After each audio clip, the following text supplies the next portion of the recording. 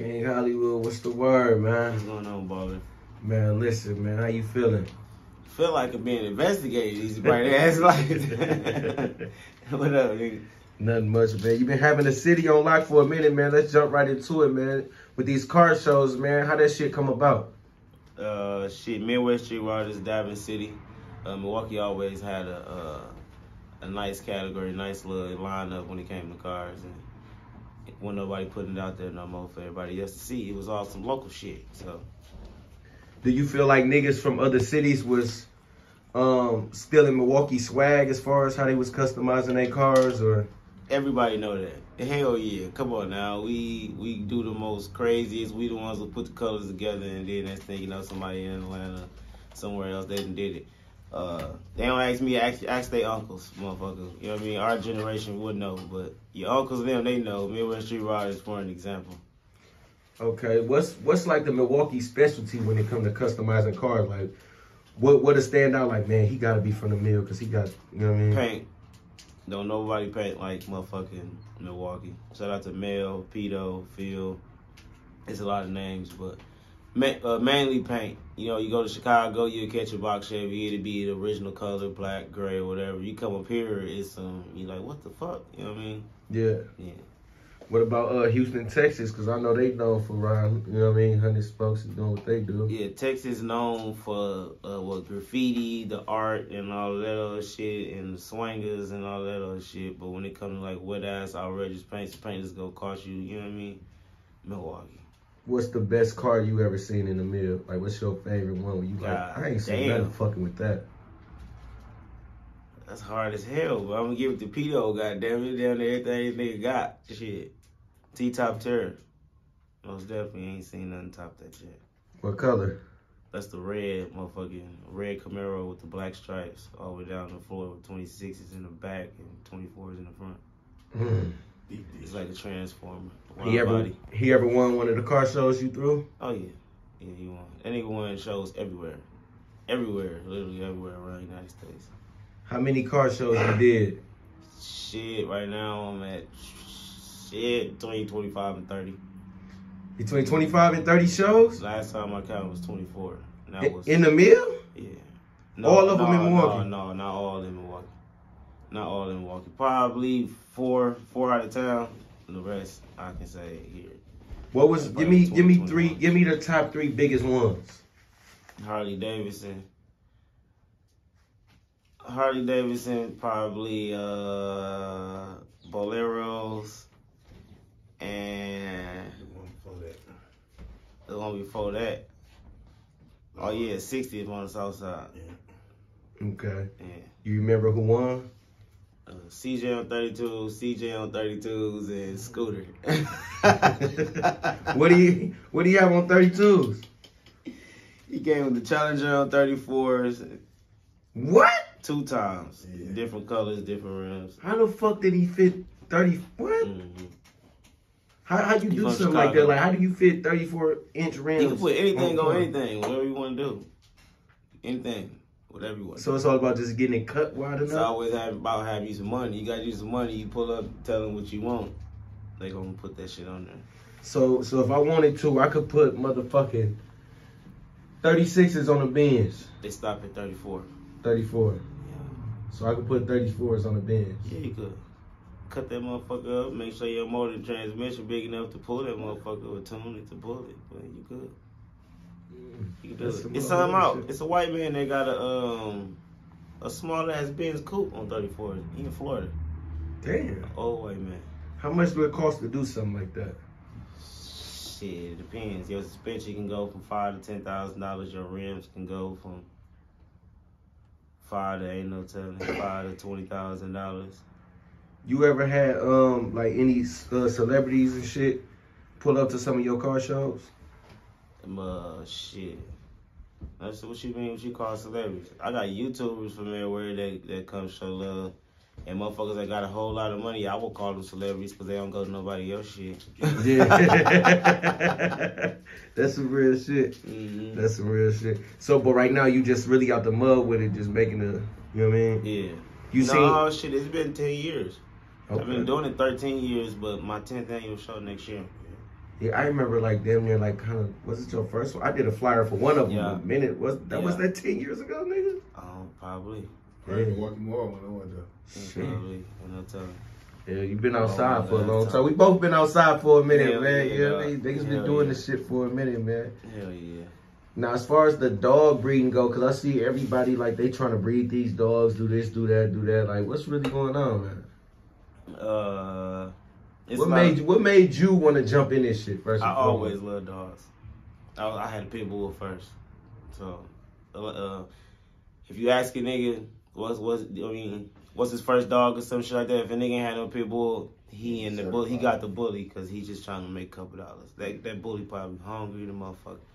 I'll tell you now, because they don't know what the fuck they doing with the dog game. But when I came in with it, shit, I came in, got me something cheap, and my goal was to make a bag so that I can get what I really wanted. And I got a boy that I spent $5,000 for, and the girl I got that I ain't gonna say on the camera, but I spent. What you got? A boy, fat boy, that $5,000 micro. Micro, bully. okay, you the bully, micro bully. Yeah. So And I do the shows too. Shout out to Mike D. I got my dog from the top breeder in the Midwest right now. What makes him the top breeder? He bred the most dogs. He from California. Motherfuckers all around the world call him to ask questions. Motherfuckers all around the world send their dogs up here for get their ears done and shit. He go around every damn morning. When nigga walk up, he wake up there in the morning and come help you breed your puppies. Damn.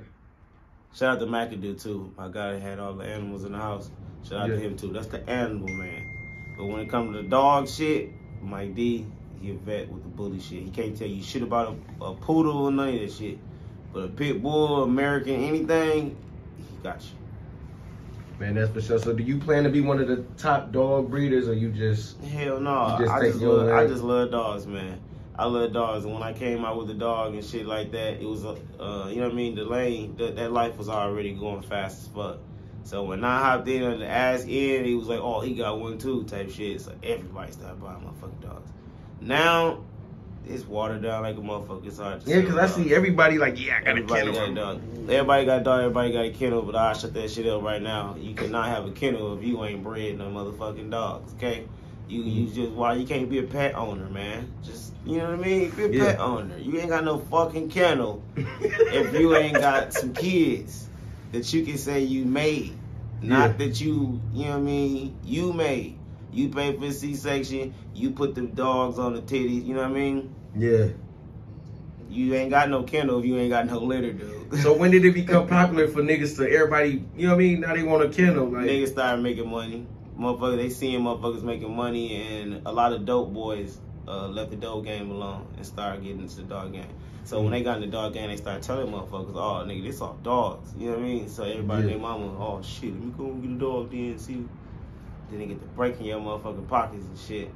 Yeah. And niggas always looking at the profit, but not really looking at, like, you could take some L's in this shit too, man. Yeah. By the time you sell that dog, you breaking even. A lot of L's. It's a lot of shit with dogs. No such thing as dogs. I don't even want to put bullies in that category, because you can get a bully and that motherfucker have some problems the next week, and you can have another dog and nothing wrong with it.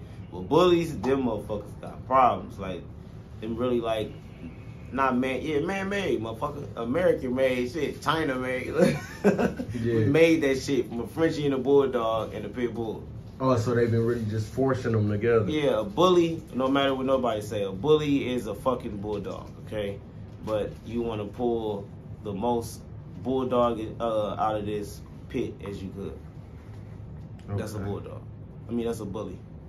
No, okay, so that's two things that I've been seeing you in the city going crazy for, man. What about the club promotion, man? I ain't really been seeing your name on these flyers unless it's been your event. Yeah, like you've been doing, you know what I mean, the fashion balls and shit like that, the player balls and all that kind of shit. Like, you know what I mean? I left that shit alone, man. I was doing the team bash and shit a long time ago. Shout out to you, man. You sold me some shit. You know what I mean? did parties out of motherfucking hall and shit. But I left that shit alone, dude. You know what I mean? I just tried to pass it. I do want to do a team bash. I'm really thinking about hopping back in that shit. Like, fucking, you know what I mean? Because the teams ain't got shit to do. They ain't even got no bash to get beat up at. None of that shit. You know what I mean? That shit used to crack, bro. You know what I mean? That shit used to crack. It did. So I am thinking about pulling some shit together. I don't care about saying this because I want more than just me to do it. So I do want to do that. But when it comes to clubs, I just left them alone, bro, because I noticed my crowd with the dogs, the players' balls, and the car shows and shit, we don't do none of that hating ass shit, that ghetto ass shit. We don't do that, bro. You know what I mean? So my crowd different. Are you looking to make money out of the team situation, or you just want to do something to give back? And fuck. Now I always say it like that because if you say no, I'm trying to make some money, niggas, bro, he's shiesty. Not like that, but you can tell how he said it, like he wanna have. That's giving back, giving the team something to do. Right, it ain't nothing to do. But they gotta still pay. Look, like for an example, I didn't pimp my way through every damn thing. So it's like I know what the fuck I'm doing. They gonna pay for what the fuck going on. You know, so it's bash, you know what I mean? We make, you know what I mean, a quick G, 1,500, okay. Oh, he pocketed it? Yeah, right. Next week we'll be at a hall that costs $1,000, motherfucker. Yeah. Y'all ain't gonna see it, but I do it with the car shows too. You know what I mean? Yeah. Put your mind to it. You always upgrade your shit. You put it back into your shit. Yeah. Them hoes too. The events is hoes too. All this shit is hoes, man. If it's making you some money and you ain't putting no work in, you got to sit back and try to finesse your way through that shit. If you ain't putting the work in, you got to use a hoe. That's a fact, man. Y'all know what it is, man. So when you plan on throwing the next car show, man? July 23rd. Damn, we gotta wait till July for one? That's the big show, but we on the lane. Shit, starting in June. That's Richards next to Walmart. Richards and Keith. We be down there every Saturday. Anybody ever like tried to go in competition with this car show shit and really like try to put an end to King Hollywood, man? No such niggas putting it in, but yeah, they be coming and maybe throwing a whole lot of little shots. I mean, not even like just Milwaukee. I'm talking about like you see niggas from out of town. Oh yeah, and you like, man, that flyer look like my shit, fam. No, I get that a lot. And somebody in Texas has stole How You Riding the name How You Riding a couple years ago. Yeah. Damn. A couple years ago. He was saying that he started his shit, and then I showed him a video that I uploaded in 2011. That was How You Riding with Webby on and all that other shit. And he was like, damn, come on, nigga, you know this shit. He was monetized on YouTube, though. So then once I looked at it, and I'm like, dude, I got way more subscribers than you. I go on Instagram, you got like 1,500 followers. I had like 20,000 in following like 500. I'm like, man, if you don't change that fucking name. Did you contact him though? Hell yeah, You confronted him about it? Yeah, I did. What'd he say? What I said? Oh shit, man, I've been having, man, sent the nigga He still ain't erased it? I said, yeah, he took that shit now. Okay. His name ain't that no more. I think it's Mr. How You Riding or some shit. But it ain't How You Riding TV. Yeah, that's all that matters. No. Hey, I was just gonna mention that about the YouTube before we get up out of here. I see you monetized up now, right? Oh yeah, I'm good. Yeah, because I clicked on something and I'm like, this a commercial? Oh hell yeah. You know what I'm saying? So yeah, congratulations on that, man. Thanks, nigga. Making the city look good. Yeah, man, I feel like, man, you should be just on there talking your shit every day, man. You know, you got a lot of game. I ain't even really dig into what, you know what I mean? You know what I'm saying? We gonna come back with a part 2, but it's a lot of good game that you could be charging the people for, man. And people will listen to the shit you gotta say, man. So you should use that YouTube channel to your advantage. To me, me putting I don't even say that much on YouTube because to me it's still free. Fuck that shit. I mean, told these once them views go up, I done seen some rich niggas. That's not free. Look, let me tell you something. I be telling a lot of niggas shit and I be helping niggas shit. And they do it, and then they just be like. Do you know also when you go live on YouTube, you can get tips and they'll give you $10, $20, $100. When you talking that shit, that's what happened. That's I'm gonna wait. I'm gonna wait. I'm gonna give it a little time because right now motherfuckers still biting, trying to see how the fuck. Do a little research, see what you can really get off of it. Then you get. I ain't finna tell these niggas how to do too much. Yeah, they don't deserve all that. Y'all know what it is, man. King Hollywood, man. Let them know where to follow you, man. Instagram, How You Riding TV, and YouTube, Glazer with TJ. Goddamn it. Already gang. You can Google that. How You Riding TV. How You Riding TV, man. Like, comment, subscribe. Black Light TV. We in the fucking building, man.